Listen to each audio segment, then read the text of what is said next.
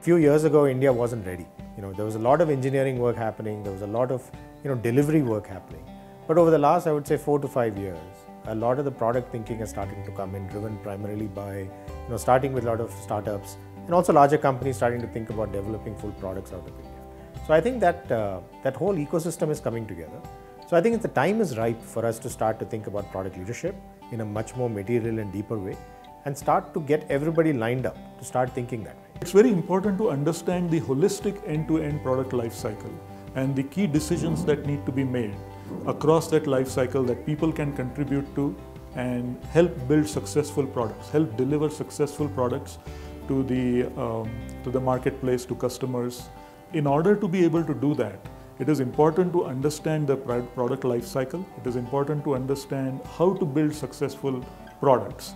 But equally important is the aspect of managing stakeholders, managing how we articulate, how we communicate our ideas, our plans, our proposals within the organization, as well as how do we communicate with customers. Right? So that is an extremely important skill that product managers need to have. Richness of the thought process, in terms of the depth of the thought process, in terms of the thinking, and then problem solving, and then taking it to market, I think that richness definitely exists in India. It's just that it has to go through a little bit more. The number of people going through that rigor has to increase. There's a huge need amongst companies here just in Bangalore, let alone India, and it's just not being met. People don't have the skills and training they need. And IPL has identified that, and by developing the course they have, they'll be producing graduates that will meet that crying need.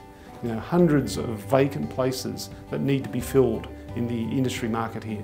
The product manager typically does not have a lot of people reporting to them. Right?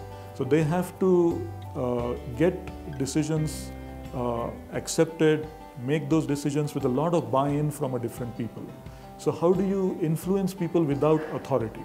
So all those aspects are very important part of the personality of a product manager. Right? We typically say that the product manager has the heart of a designer, the brain of a logical brain of an engineer, and the speech of a diplomat. Right?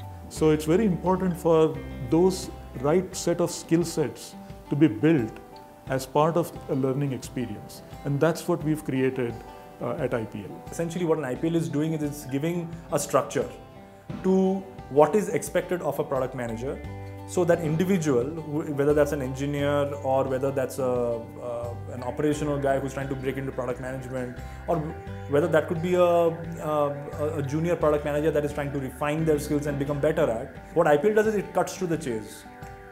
It teaches you the essentials that you need, the frameworks that you need, so that when you are in the job, when you're actually trying to build that product, you have those frameworks in your head to be able to think and put things in perspective. I think it's a very, very, very important course and very, very important sort of initiative that IPL has taken. There is a tremendous response, by the way, and that itself shows that this is a very relevant topic at this point in time. I think the way they've structured this particular course is to, as I said, bring together all elements of product leadership. It's not just about technology or just about go-to-market or just about monetization or just about pricing strategies. But I think they've tried to put together courses in such a way that a person gets a holistic view from a product leader's standpoint. And I think from that standpoint, it's a very, very important course. And it's